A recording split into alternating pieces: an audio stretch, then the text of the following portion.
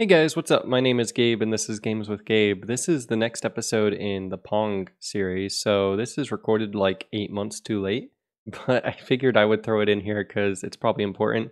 I have all the code already done because I already did the code, and if you were watching this series then you'll notice I skipped it on accident. I don't know how that happened, but I'm fixing it now. So basically what I'm going to go over is just the ball movement because that was the only missing piece. And I'm going to delete this code in just a second so that we can rewrite it and you guys can see how it works exactly. So it may not be exactly the same as it will be in the tutorial, and there will be some stuff in this tutorial that we will not have gone over yet, but don't worry, that will come in the next few tutorials.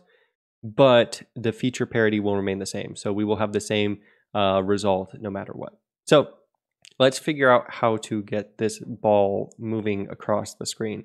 If you don't already, create a ball class because I don't think I did that in the tutorial. And we will be making this ball tutorial. I'm just going to delete this and this because this is the ball specific. I'm just going to delete everything actually. So delete everything in the update method, and we will be redoing this from scratch. And then I'm going to delete this. And you guys probably don't have any of this if you've been doing it. So some of the things that we're going to need are very simply the paddles and the ball. In order to update the ball, we are going to need the ball itself, which is the rectangle, and then the rectangles for the paddles, because we need to know where the paddles are. So if we look at the tutorial real quick, and I'm going to get some errors. So if we look at it right now, you notice that we have these paddles, and you can move this one, and then you've got the AI paddle, and the ball is just sort of sitting there. And we want to be able to track where the ball is and where the paddle is, because if the ball is coming at the paddle right here, we need to be able to check, is the ball within this range? If it is, we need to be like, okay, we want to switch its velocity so that it starts going this way. And then we want to say, okay, if it's not within this paddle's range, then we want it to just let it go past. And then presumably the player loses, which will print out a message that do that. And then we're going to mimic that to the right-hand side. So basically we want to check and see if the ball's this way. And if it is, we want to bounce it once it gets into this range. And then if it's not, then we want to bounce it back. So how do we do all that? Well, first let's create this ball, and we will give it the ball rectangle, the player's rectangle, and AI's rectangle, and make sure you are updating it in the update loop. Then what we're going to do is inside of this update method, we want to check a few different things. So first of all, we want a couple variables to define our speed for us. So we have this variable, it's a double Vy and Vx, which stand for velocity in the x direction and the y direction, which velocity is just this, it's not speed technically, it's speed with direction. And it's kind of weird to say speed with direction when this is just one direction. But like, so if it was 10, we'd be going down. If it's minus 10, we're going up. So that's basically the difference between velocity and speed. But I digress. Down here, if we go into this, we can tell which direction the ball is moving. If Vx is less than 0, the ball is moving to the left, right? Because it's going to the left because of that velocity. And then else, if Vx is greater than 0, the ball is going to the right. So we know which direction it's going. How do we actually move the ball? Well, we can just say the ball's rectangle. So this dot rect, which is the ball's rectangle, dot x plus equals Vx times dt. And we'll do the same thing for the y position. And I will explain why we're doing this. So the way in physics that you get position from velocity, it's called, basically, if we're doing this in incremental steps, we're doing this one step at a time, the way that you get these things is basically position equals position plus velocity. And then you could say velocity equals velocity plus acceleration. What this is basically saying is your position is dependent on how fast you're going, right? And so how far do we move you every single frame? Well, we move you how far you are moving with respect to your velocity, which is why we multiply by dt. And then that gives us a jump every single frame. And then we just do that with the x and the y. And now if we do this, these aren't really going to do anything, but the ball should at least be moving now. And so if we hit start game, or you guys, it'll just be here automatically. You don't have the menu. And you notice the ball just starts moving, but we want it to stop if it hits a paddle. And if it doesn't hit a paddle, we want it to say game over in our console down here. So right here, we know it's going left. Well, if it's going left, we want to check and see if it's within the range of that paddle. So if this dot rect dot x is less than or equal to this dot paddle, or left paddle. So this is, we want to look at the left paddle because the ball is moving to the left. Dot x plus this dot left paddle dot width. And so we know that it's somewhere to the left of it. Now we want to check and see if it's in the range, the y direction. So we say and this dot rect dot y is greater than or equal to this dot left paddle dot y, and this dot rect dot y is less than or equal to this dot left paddle dot y plus this dot left paddle dot height.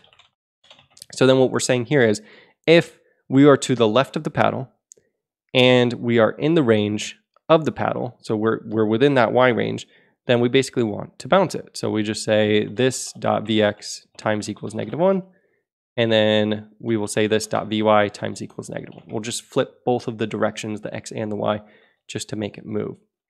And then what we can do is we can basically just copy this, and then we want to change this to greater than or equal to, and we want to check against the right paddle, because now the ball is moving to the right in this if statement, and so we're basically just flipping our logic. And so then the y logic will stay the same. We'll just change it to the right paddle now. And so now this should at least move it so that when the ball hits it, as long as it's within the range, it flipped. And you'll notice that something weird happened there, and it basically flipped no matter what. We need to fix that. So you'll notice it bounces perfectly fine, but then first of all, when it hits the right side, it's not bouncing at the right place. And second of all, if I go up here and then I go down here, it'll still change it, which should not happen. That's because we're only checking if it's less than. We also need to check and see if it's greater than. So only if it's within the paddle. So it's in that paddle during this frame, we want to bounce it. So then we'll say and this dot rect dot x is greater than or equal to this dot left paddle dot x. So if the ball is completely within the paddle. And then over here to fix it so that it's not bouncing at that weird angle, we want to check and see if it's greater than the right x, and we don't want to check the width because that will go too far. And we want to say this plus this rect's width. So basically we want to check and see if the right side of this rectangle is greater than the left side of the right paddle. And then we want to check and see if the left side of our rectangle is, we want to check and see if the left side of our rectangle is less than the right side of the right paddle. So then we'll say plus this dot right paddle dot width. And then we will say and, so that we get all of those different variables. And then make sure you have an and up here too. So let's just review this one more time. So we're saying if this dot rect dot x, the left side of our ball, is less than the right side of our paddle, and the right side of our ball plus this dot rect dot width is greater than the left side of our left paddle, and the bottom of our ball is greater than the top of the left paddle, and the top of the ball is greater than the bottom of our paddle. If all this is true, then we want to flip it. So it's hit the paddle is basically what's happening here. And then we do the same thing on the right side, except we check it the other way. And then we want to say else if we're going right and the x plus the width, so, and the left side of the ball is greater than the right paddle plus the right paddle's width. So if the ball has is going to the right and its right side is greater than the paddle's right side, then we know that technically it's game over, the ball's already passed. So we'll say system.out.println, AI has lost a point since the AI is on the right side. And then we can do the same thing up here. We can say else if this.rect.x plus if the right side of our ball is less than the left side of our paddle. So if this.rect.x plus this.rect.width is less than this.left paddle.width or .x, then we can say system.out.println, you lost. So basically you've lost. Now if we go and we run this, we should see if it goes past here, it says you lost. And then also if we go and hit start game, you'll notice even if I go in front of it now, it's not bouncing off my paddle because I didn't get in front of it while it was within the paddle's actual frame boundary. So let's go up here and then I'm just gonna turn down the V and the X so that I can actually get to it in time. So I'm just going to change this to like minus 50. And then we'll go back into here. And so now that it's going slow enough, we can see, and you can sort of see how it jitters. And that's because if it's not going fast enough, it's going to look a little bit weird. But it bounces when it actually hits my paddle. And then the last things we need to check are basically the up and down. So we want to make sure that if it goes above the top of the screen, it bounces down. And if it goes below the bottom of the screen, it bounces up. And you would basically do the same things that we did here, except we would just be checking for Vy. So we say if Vy is greater than 0, we're going down. Then we want to say if this.rectangle.y plus this.rectangle.height is greater than, so if the bottom of the ball is greater than constants.window height, screen height, then we want to flip it. So we say this.vy times equals -1. That way it goes up. And then we want to say else if, actually down here, else if Vy is less than 0, we are going up. If this.rect.y is less than 0, this.vy times equals -1. So we just flip it. If we're above the bottom, then we want to make sure we start going down again.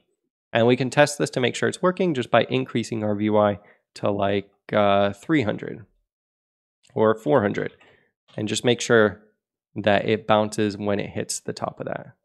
And you'll notice it bounces perfectly fine. And we have that same problem we had in the last tutorial where it goes above the toolbar a little bit. And that's just because we need to make sure that we're taking into account the toolbar height. So then we'll say if it's less than constants dot toolbar height. And then we'll say, and if this dot rect dot y, oh, this should be 0. This should be toolbar height. So we'll say constants dot toolbar height. Then we flip it, and this way it'll bounce as soon as it hits the top of that. And we'll notice, there we go. So now it bounces perfectly fine.